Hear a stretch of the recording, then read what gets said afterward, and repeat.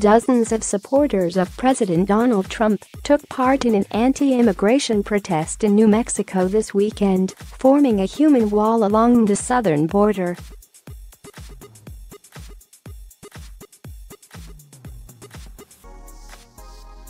Demonstrators, many wearing "Make America Great Again" hats, held hands while chanting "Build a Wall" at the border between Sunland Park, New Mexico, and Ciudad Juarez, Chihuahua State, Mexico.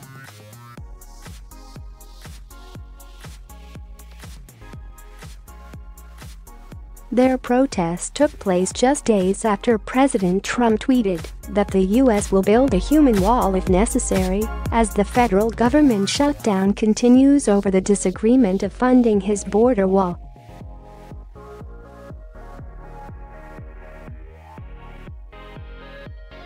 Several children took part in Saturday's protest, some carrying placards reading, "Stop Child Trafficking" and "Stop the Drugs that Destroy Our Youth," while waving U.S. flags.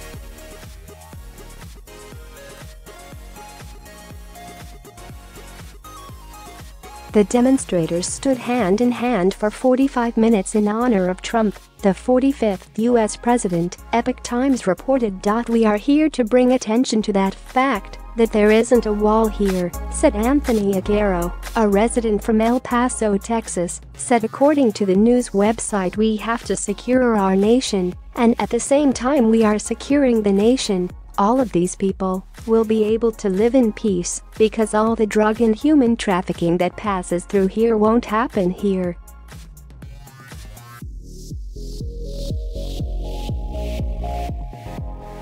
They will have to find somewhere else. Meanwhile, Democrat and Republican budget negotiators remain separated over how much to spend on President Trump's promised border wall.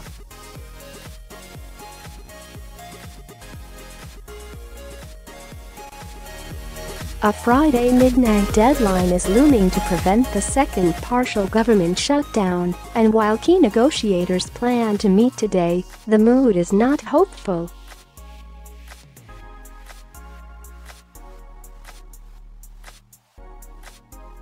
The White House has asked for $5.7 billion, a figure rejected by the Democratic-controlled House. You cannot take a shutdown off the table, and you cannot take $5.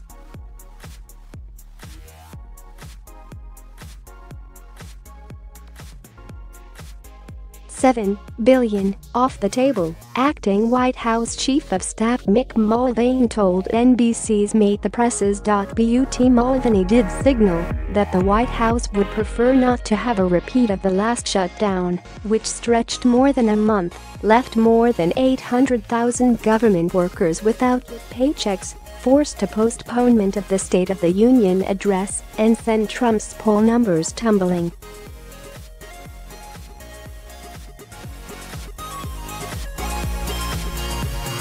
As support in his own party began to splinter, Trump surrendered after the shutdown hit 35 days without getting money for the wall.